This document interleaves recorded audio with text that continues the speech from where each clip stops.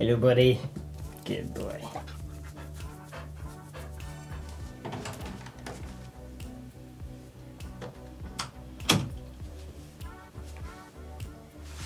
Hi friends, hello and welcome back to the channel. If you're new around here, my name is Jared, and in today's video we're going to talk about Linux. So Linux is absolutely everywhere. Depending on the source, Linux accounts for nearly 70 to 90% of the world's web servers. So basically the internet runs on Linux. So stick around, this video will be 6 steps that will help you master Linux. So by the end of the video you will know what Linux is, where to get Linux, how to get started, and how to sharpen your skills. Okay, so the first thing we need to talk about is you need to choose the right distro. So Linux is an operating system. It's just like Windows or Mac OS X, but the difference is it's open source. So that means that the core part of Linux, which is called the kernel, is available for anyone to see and modify. There's so many different types of Linux, known as flavors or distributions or distros. This is just a small list of 30 Linux distributions. Some are more user-friendly, while others are designed for specific purposes like security or server management. So I would advise you at this point to choose wisely, and I recommend that if you're just starting off, just start off on the right foot and choose Ubuntu.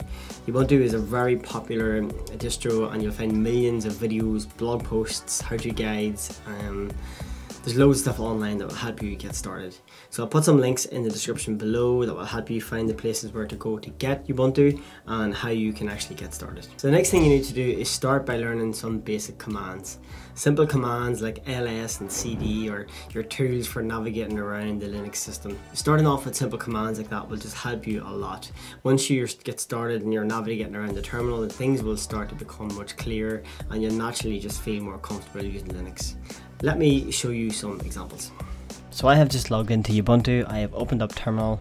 The first command I'm going to enter is ls, which is the list command. So that will tell me all of the files and folders that exist in this particular folder. If I want to create a new folder, I can use the mkdir command. Let's create a new folder called Jared. I'll type in ls again, and then I should be able to see the Jared folder. If I want to change directory into that folder, I can use a cd command. Then I can type ls again to see what exists inside that.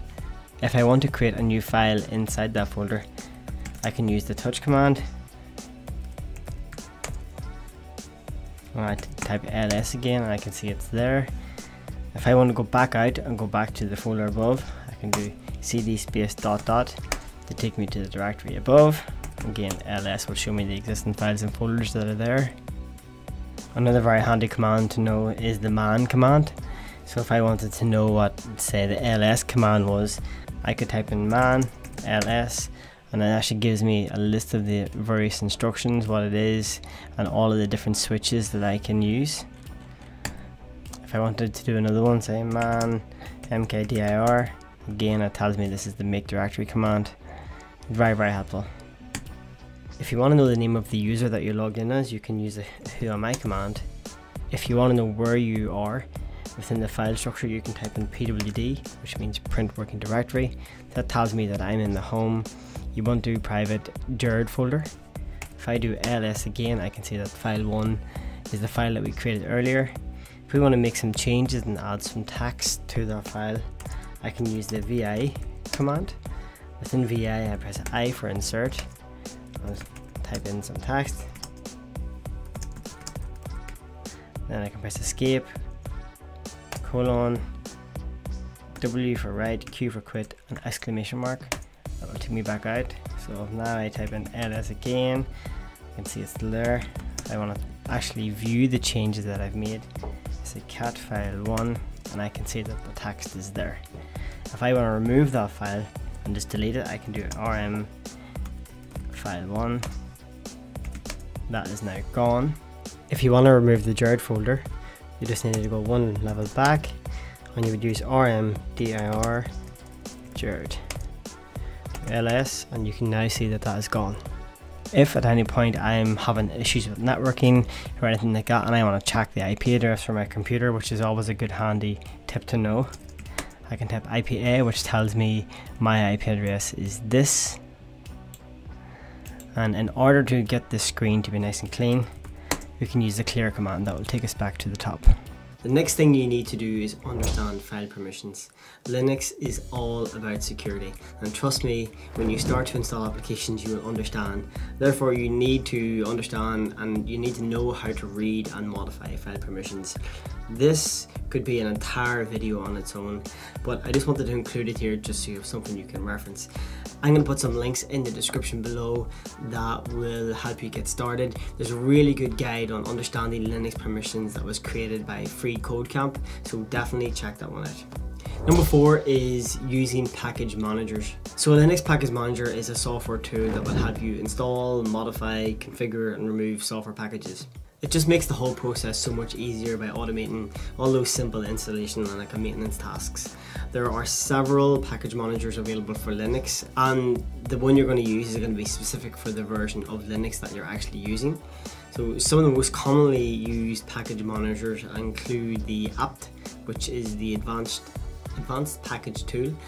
apt is just commonly used across Debian based distributions like Ubuntu. It uses commands like apt and apt-get, and yeah, it helps just to manage packages and all of their dependencies. The other one is yum, which is Yellow Dog Updater Modified, and it's used on Red Hat based distributions, so that would be like CentOS and Fedora. So the primary command for that would be yum. Okay, so number 5, really simple, is you need to keep your system updated. So I can't tell you how many times I've actually been using Linux and I've been trying to fix something, and a simple update managed to fix all the issues that I had. All you need to do is open up the terminal and type the sudo apt update and the sudo apt upgrade. So let me show you how that works. So when you want to pull down the latest updates, you do the sudo apt update command. What that will do is it'll reach out, check if there's some packages for you to download, and then it will download them. The next thing you want to do is put the sudo apt upgrade. So that will then go through the upgrade process and do a lot of installs. So just hit yes.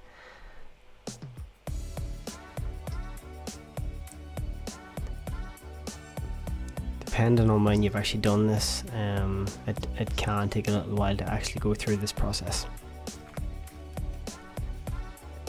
Okay, and finally, number 6, don't give up and don't do it alone. So I ran into so many problems at the very start whenever I wanted to learn Linux. Sometimes I just wanted to smash my computer against the wall. But with that in mind, don't do that. But you can easily join lots of different Linux communities. There's some forums, blogs, social media groups where you can learn and ask questions and just share your knowledge.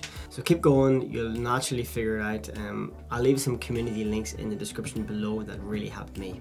So there you have it. That is 6 tips you can follow to master Linux. So thanks for watching. I hope this video was helpful. If you liked the video, then please consider subscribing. If you want more Linux related content, then please let me know in the comments below. And yeah, I hope to see you in the next one. Have a good one.